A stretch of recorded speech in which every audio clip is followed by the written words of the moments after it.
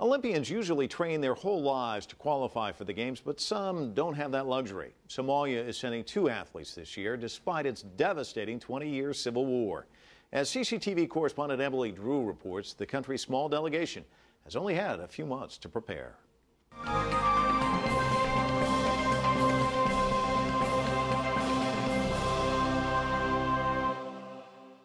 Imagine spending your life running from bullets in civil war and then running in the Olympics.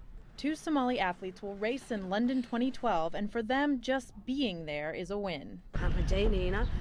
We hope that the athletes who are competing will bring victory for Somalia.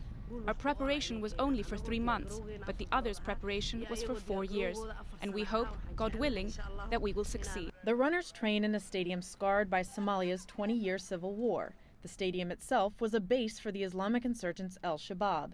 They banned sports when they were in control of the capital, Mogadishu, and they destroyed most other training facilities. Athletes could only resume workouts when al-Shabaab was expelled last year. As Hassan Mohamed ties his shoes, he says he can't quite believe how his life has changed. In 2009, he was forced to flee the capital because of heavy fighting. He returned home just last year, and now I have been selected to go to London.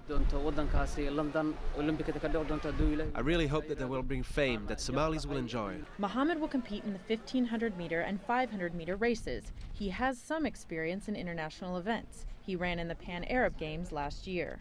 London will be the first ever competition for Somalia's other Olympian, 20-year-old Zamzam Farah. She says she can run the 400 meters in 58 seconds. That's 10 seconds slower than the current women's world record, but she has high hopes.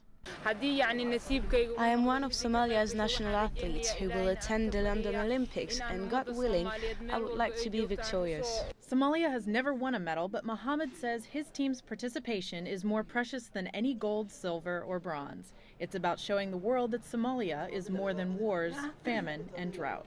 Emily Drew, CCTV.